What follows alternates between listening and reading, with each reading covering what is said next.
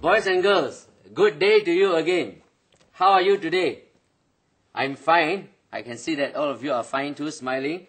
Alright, now today let us go on to another subtopic in electricity, which is the subject of power.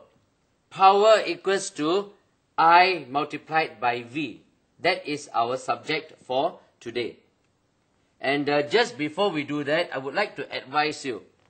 Now you must try to understand that what I am giving to you is the best. So, whatever I say, you follow. And whatever I give, you swallow.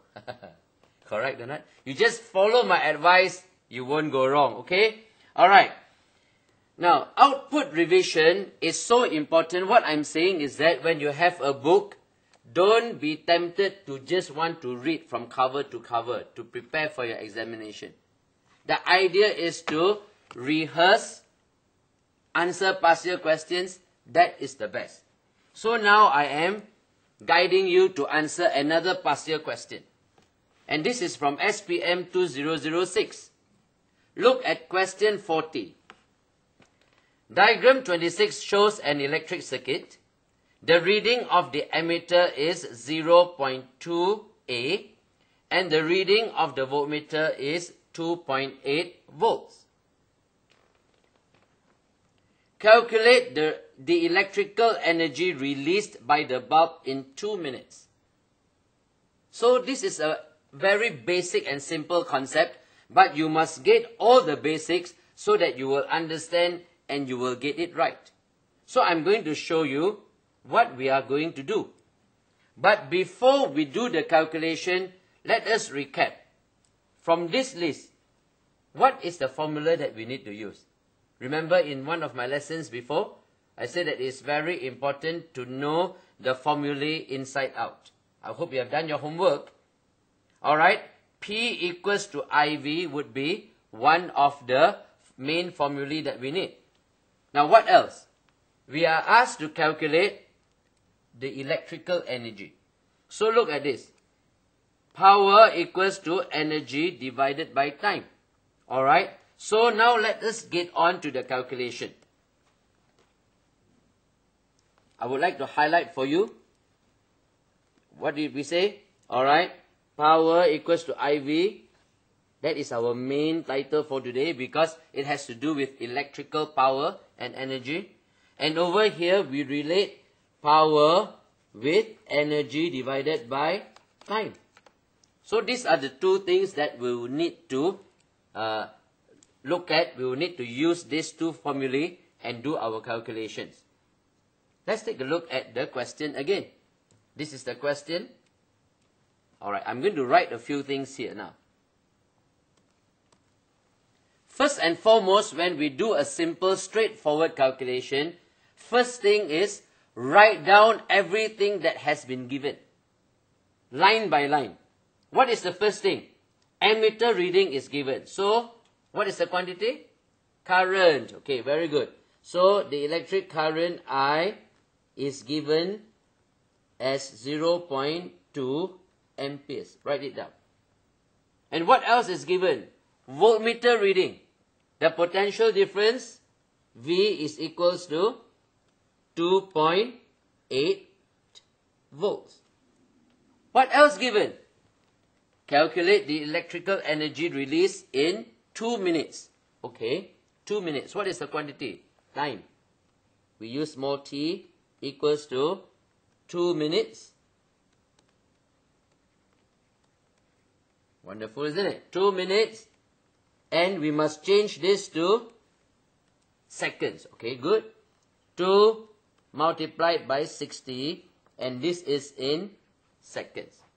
So, we have written down, we have listed every single quantity and the values given to us. So, what do I need to calculate now? Energy. Energy release. Alright? Calculate the energy. That's what I want to do now. Alright? So, let us take a look at this. Look at the formula just now. P equals to I V. P equals to IV. So, power P equals to IV. Now, what is I? I is 0.2 amperes. Alright? And what is V? 2.8 volts. Now, here I would like to remind all of you boys and girls, write down the units. I know that in some of the books that you read, they do not write down 0.2A. What they do is they just put 0.2 multiplied by V. V is 2.8. Alright? And then over there, suddenly, the answer is in watts. Okay? 2.8 times 0.2 is 0.56 watts. Now, look at this line that some books do. How can 0.2 times 2.8 suddenly give 0.56 watts? What I'm saying is that this second line here, when they don't write down the units, this is bad for your health. Okay? Because 0.2 times 2.8 is not physics. It is mathematics. It's numbers. What I'm saying is that you must write down the units. Because if you don't write down the units, how come 0.2 times 2.8 give you 0.56 watts? Why doesn't it give you 0.56 Durance? Or 0.56 Proton Saga? Or Mercedes-Benz? It doesn't make sense, right? Okay, so you see, I'm really passionate about these units. Alright, let me show you. Let me show you a better way. Alright? Let me show you the standard way. 0.2, it has to be amperes. Write down amperes multiplied by the voltage is 2.8 volts. Now, to me, this is not even enough. To understand physics, go one more step. What is another unit for ampere?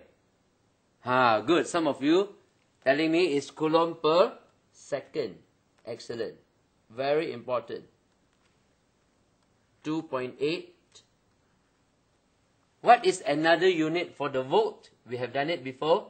It's joule per coulomb. Now you see it. Now you see it very, very clear. Alright? Can you see the coulomb here? Divided by the coulomb, you cancel it off. So what is left behind? Now I get 0.56 joule per second. And joule per second is actually the unit for watt. Now, to me, this is physics. You need to have the units. Every step of the way, it becomes very clear. Now we go to the formula page again. And what do we see? We see that power equals to energy divided by time. Power is energy divided by time. The question wants energy. Alright, so what is energy? Energy will give us power multiplied by time. Remember the units. Okay, now what is my power here? My power here, just now we have worked it out. It is 0.56 joules per second. What is the time? 2 minutes, right? So, which is 120 seconds. Look here, boys and girls. I've mentioned it many times. I cancel the second. I cancel the second. What is that? Joules. What is energy? Is in joules. Now, when you use correct units, you are actually checking. Automatically, you are checking whether you are doing the correct thing or not. Because if you have done something wrong, your final units will not be in joules. Alright? So when you work this out, all of you should be able to get the answer 67.20 joules. Alright? So basically, this is a very simple concept that uses only two basic formulae. What is the first one? P equals to IV. And relate it to power P equals to energy divided by time. And from here, we can calculate the energy. And I have also shown you the importance of writing units all the way step by step, because it gives you a very good physics mind. It gives you a very standard physics concept. Then you will understand physics and you become very good at it. Now, so with this, I hope that you go back home, look out for other problems from this subtopic, work it out, especially the past year questions, and then you will do very well. And with that, I would like to say thank you very much. Again, may God bless you.